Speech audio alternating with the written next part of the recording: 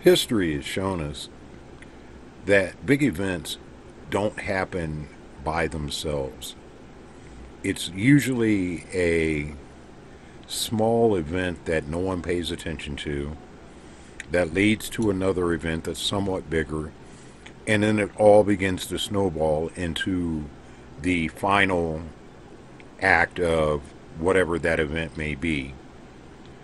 This channel deals a lot with s.h.t.f, the big one, and preparing for it, and also to a somewhat lesser extent preparing on how to mitigate the local or regional disasters that always seem to happen, whether it be an earthquake, a flood, anything of that nature. Excuse me for a minute. Got to have that coffee. But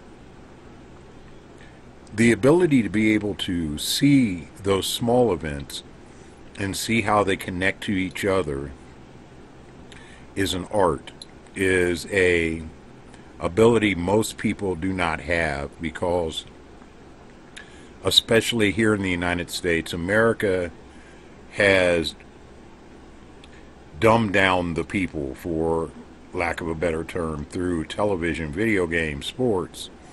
They keep us under control in the same way that the ancient Roman Empire did. If you keep the people entertained, keep them fed, they never revolt. And lately I've watched as people are beginning to wake up and see these things. You know, you see liberals now buying firearms, signing up for survival classes, beginning to prep, to the chagrin of a lot of people. And I don't think that should be a problem.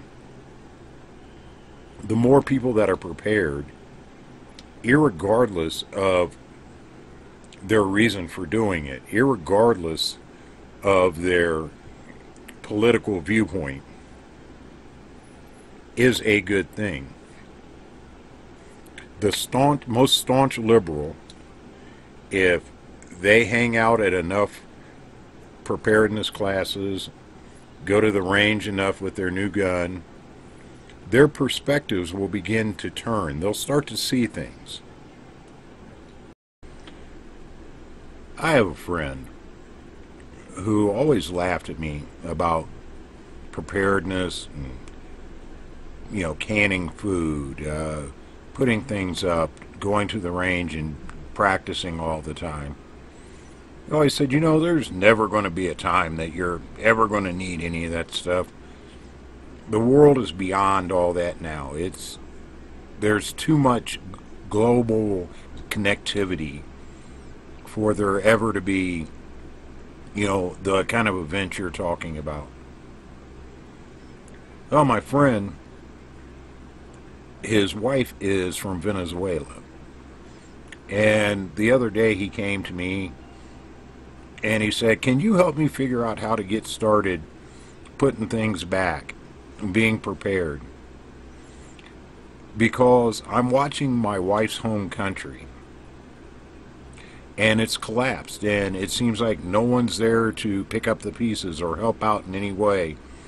You know, people are standing in line for 7 and 8 hours at a time for food, only to get robbed as they leave with the food that they were able to get, which normally wasn't much. And it kind of made me think about where this world is going, where people actually believe that a governmental agency or the UN or something like that is actually going to step in to stop the downfall of any individual country. And I thought about it especially here in the United States. I've been around the world, and there's a fact that anybody that's been anywhere will tell you, and you may know yourself, There is nothing anywhere in the world more hated than an American. Not because we as individual Americans are such horrible people, but because of the representation that we've had. And if something were to happen here, an economic collapse, a CME, an EMP, the list goes on and things like that. I believe that there would be tons and boatloads of vultures coming to pick up what was left to take as their own.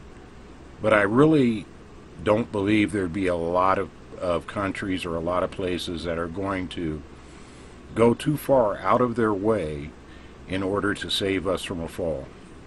It's a shame, but it's my opinion, it's what I think, and I don't think that I'm alone in that opinion. So it's always my advice to anybody. If you can put some stuff back, and there's no reason anyone cannot do it, and at some point I will let you know the situations I've gone through in the last few months, so that I know that even in the worst conditions you can afford an extra couple cans of corn or something to put back. That people need to be prepared. You need to have food stored for yourself and for your children, because nobody is going to come and save you. It's not their job, it's not their responsibility. The fact of the matter is, it's your job to be prepared for your family. It's your responsibility to provide for the needs of those under your care. And beyond that, if you choose. The world is not a nice place, and no one is entitled to anything.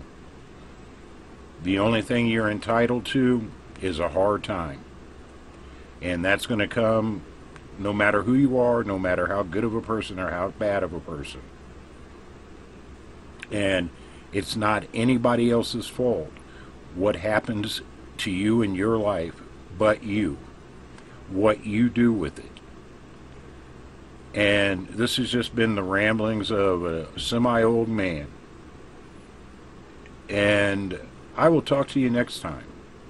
This is Dan from MSS and s.e.r.e. Until next time, take care of yourself and each other.